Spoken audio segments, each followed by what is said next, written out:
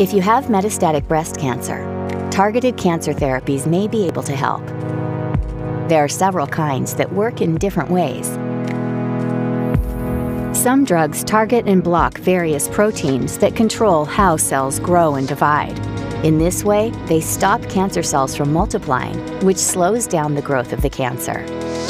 In order to survive, cancer cells need nutrients to multiply, so they trigger the growth of new blood vessels around them.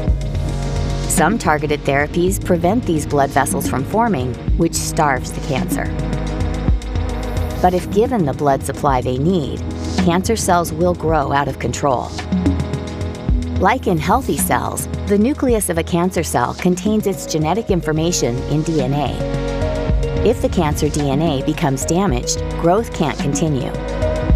Some targeted cancer treatments work by blocking an enzyme important for repair. This makes it harder for the cancer cells to fix the damage and can kill them.